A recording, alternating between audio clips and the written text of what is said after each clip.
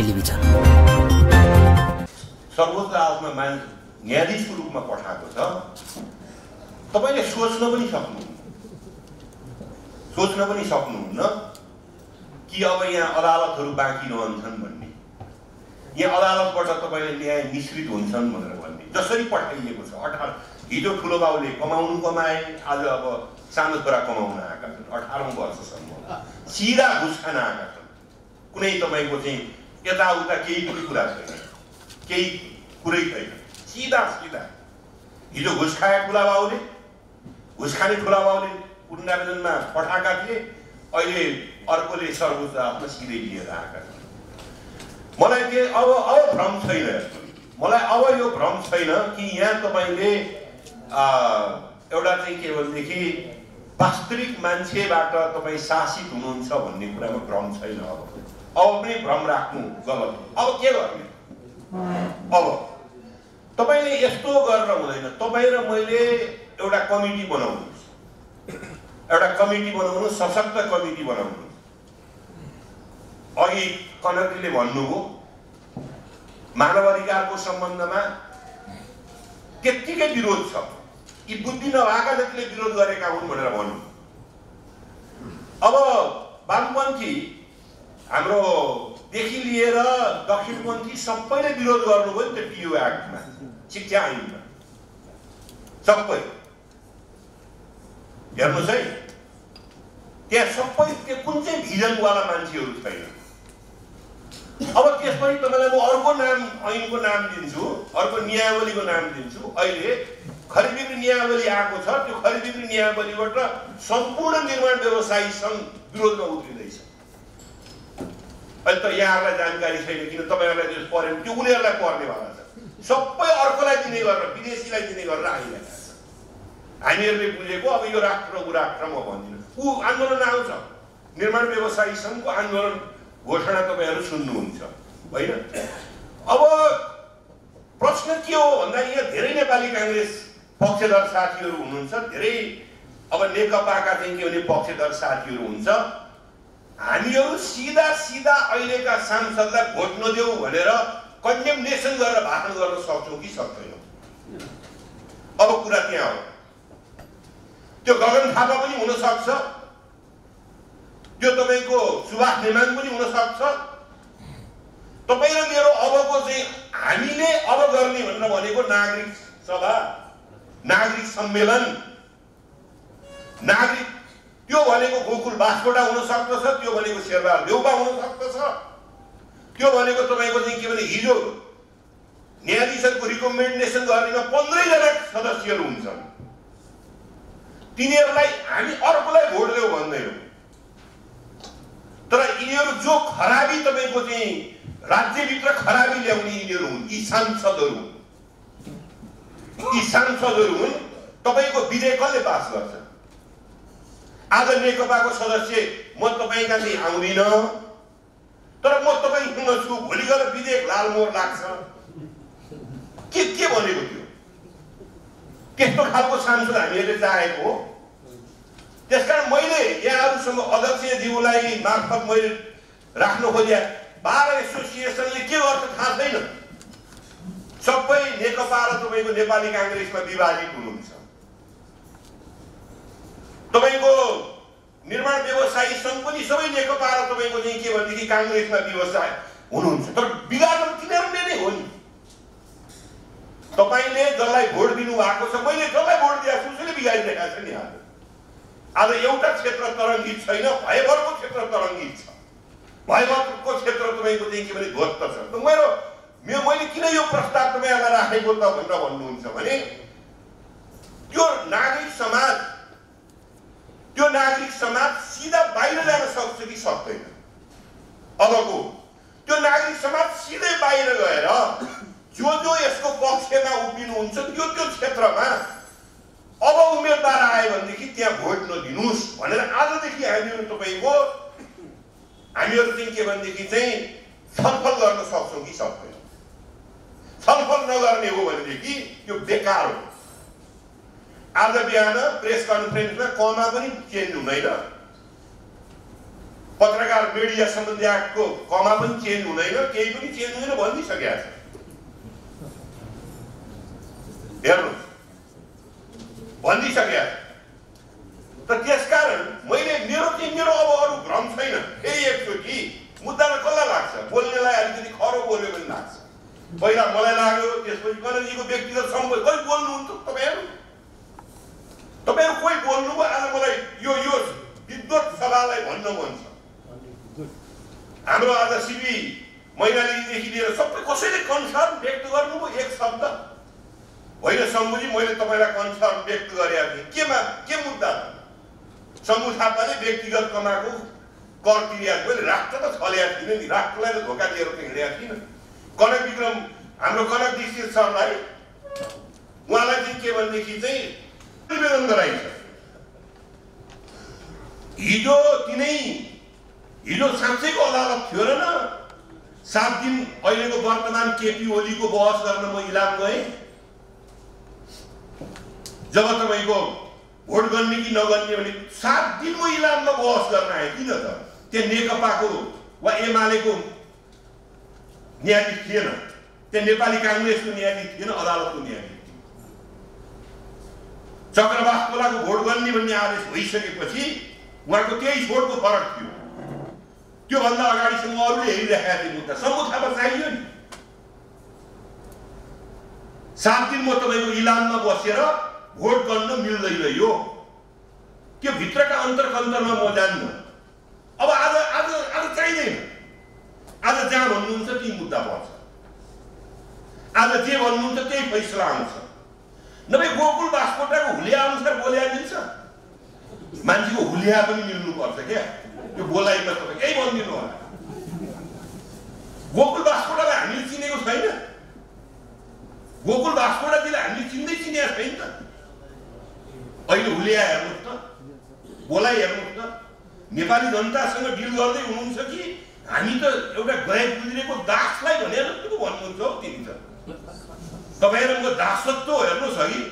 त्यो मान्छेको रवैया हेर्दाखेरि गोकुल बास्कोटा एकचोटि आमुन्ने सामुन्ने त मैले सिधै भने तपाईँ र मैले भन्न सक्छु कि सक्दैनौँ अब यिनलाई भोट नदेऊ, अर्कोलाई भोट देऊ भन्ने होइन। हामी यस्ता प्रकारका मान्छेहरूलाई तपाईँले के सबक सिकाउने त? हिजो मलाई भयङ्कर तपाईँको चाहिँ के भनेदेखि आशा थियो।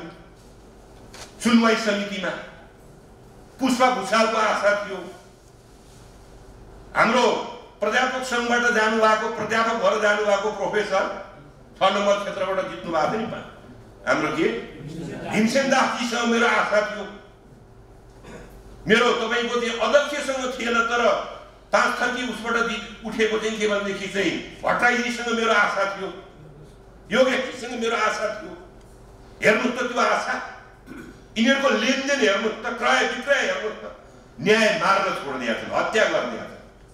40 वर्षमा मैले नचिन्ने तिनीहरूले चिन्ने, 45 वर्षमा हामीले नचिन्ने न्यायाधीश अब सिपी मैनालीजीले भनेर हामी मान्छौँ त? म एकछिनलाई मानु कि सान्छु? मैले आदरणीय रूपमा भने के हो? हामी बडा महानका कुरा गर्छौँ। दीपिका बाबुको सम्पूर्ण सम्पत्ति गयो, सर्वस्व त सिपी मैनाली लगायतको भएको होइन। सर्वस्व सबै राणाजीहरूको सर्वस्व भएको होइन। हिजो सर्वस्व केपी ओलीको भएको होइन। त केपी ओली तपाईँहरू जेल बस्दाखेरि म भेट्न जाँदाखेरि यस्तै सोचाइ थियो त? म सत्तामा पुगिसकेपछि अरू सम्पूर्णलाई विरोध गर्ने प्रकारको कानुन बनाउँछु। अब यो कानुनको के कुरा गर्ने? कुनै पनि ठाउँमा सरकारले नियुक्ति गरेको मान्छेलाई दण्ड जरिवाना गर्ने अधिकार हुँदैन। त्यो गभर्नमेन्ट इन्स्टिट्युसन भयो भने अनि त्यो न्यायिक अर्धन्यायिक हुने त्यसको फिलोसफी नै अर्को।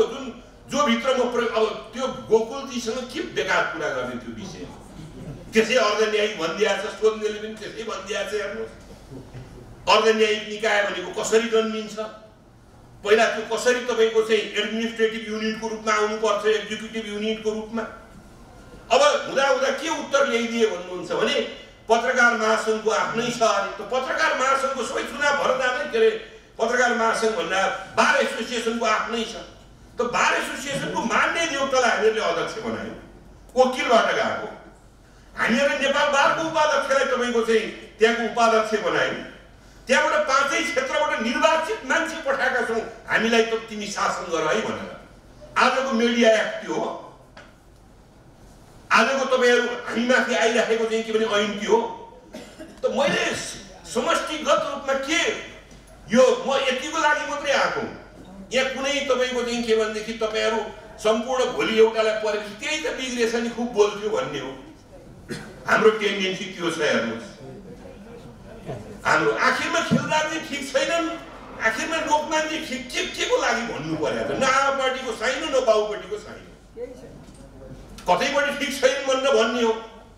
एउटा कजको लागि हामी सबै एकै ठाउँमा उभिने हो भनेदेखि पहिला सही गरेर मेरो श्रीमती बिराइङ गयो भनेर म नआउने कुरा गर्दिन, मेरो छोरा बिराइङ गयो भनेर नआउने कुरा गर्दिन, समूह थापा म बहस गर्न जाने मेरो पालो आयो भनेर नआउने कुरा गर्दिन भन्न तयार हुनुहुन्छ कि हुनुहुन्न? तयार, त्यो जनमत तयार छ। र अहिलेका सांसदहरू जो यसको पक्षधर लाग्दछन् त्यो सत्ता हो कि विपक्ष हो कि थाहा छैन हामीलाई। किन भन्नुहुन्छ भनेदेखि हिजोको हेर्दाखेरि निर्विरोध पास भएर आएको छ राष्ट्रिय सभाबाट त्यो जो हाम्रो उसले दिनुभएको छ नि, त्यसभित्र विपक्षी सबै पर्दैनन् र, सबै विपक्षी पर्दैनन् र। सिधा तपाईँको चाहिँ के भने मैले त्यो विद्वत्ता ओगट्ने क्षेत्रका मान्छेहरूलाई मैले सम्मान गरेर भनेको। त्यो भित्रका हाली त्यो भित्रको तपाईँको चाहिँ के भनेदेखि इन्ग्रेडियन्ट्सहरू कस्तो छ त्यो भित्र म पसेको छुइनँ हेर्नु। तर उहाँहरूमाथि विश्वास गर्नु, एकै ठाउँमा उभिएर पञ्चायतदेखिका लिएर तपाईँको राममान श्रेष्ठदेखि पछाडि आएका सम्पूर्णले एकै ठाउँमा उभिएर भने कि यो शिक्षा मन्त्रीबाट यो विधेयक जस्ताको तस्तै पास हुँदाखेरि अब समाप्त त त्यसै डिग्री बेचेर युनिभर्सिटी समाप्त छ हाम्रो त मेरो। त्यसकारण यो केही गर्ने हो भन्नुहुन्छ तपाईँ र म खुला यो संसदमा सुनाइराख्नु जरुरी छैन। अब तपाईँ र म एकैचोटि एउटा मेमोरेन्डम दिने हो, राष्ट्रपतिमा दिने हो। संविधानको पालना गर्न नसक्नुहुन्छ सघाउनुहोस्, नभए तपाईँहरूले लेखेको वर्ग सङ्घर्षमा यति त बुझेका छौँ नि हामीले। नेपालको क्षेत्रफल अनुसार राजदरबारको क्षेत्रफल धेरै छ भनेर लेखे होइन। आज त्यो राष्ट्रपतिले नेपालको क्षेत्रफल भन्दा धेरै क्षेत्रफल ओगट्न मिल्छ त? हिजो के भनेर तपाईँको चाहिँ के भनेदेखि मालेहरूले कोअर्डिनेसन कमिटीहरूले दस्तावेज निकाल्थ्यो त। मैले त छोटो छ नि मेरो के तपाईँको होइन। खालि तपाईँहरू छोटो त त्यसै छोटो हो यो भनाइ नै छोटो हो। हेर्नु मैले पनि भोट दिने ठाउँ खोज्ने भनेको होइन।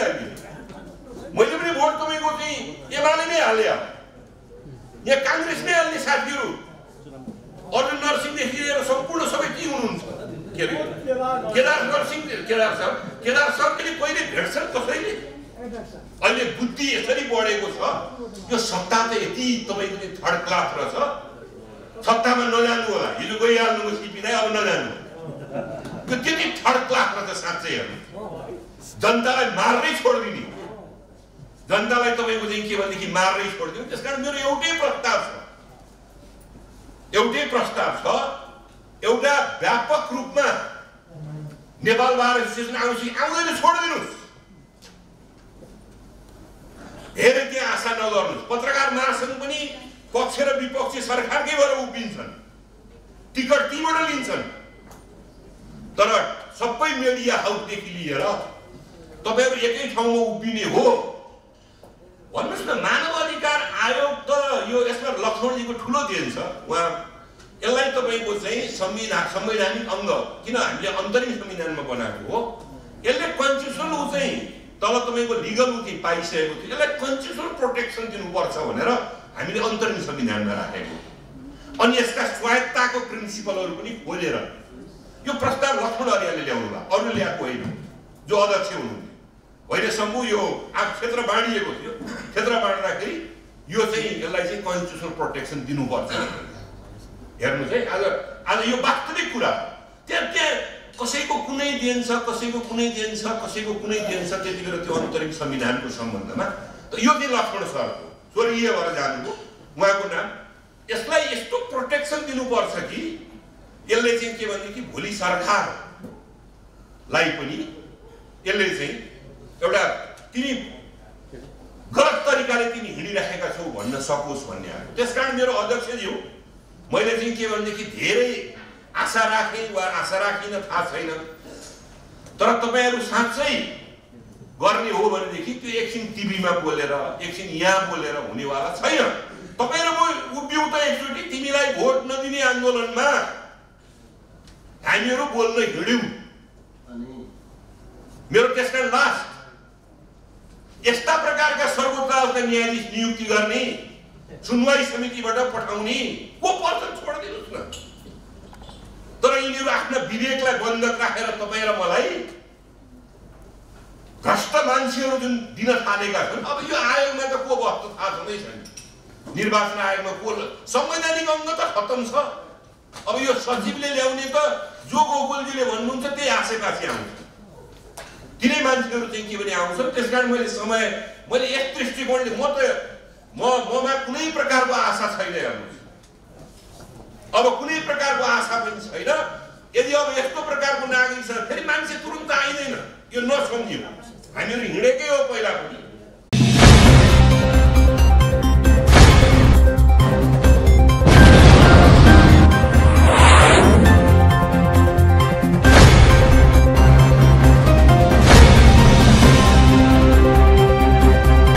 Dharahara television.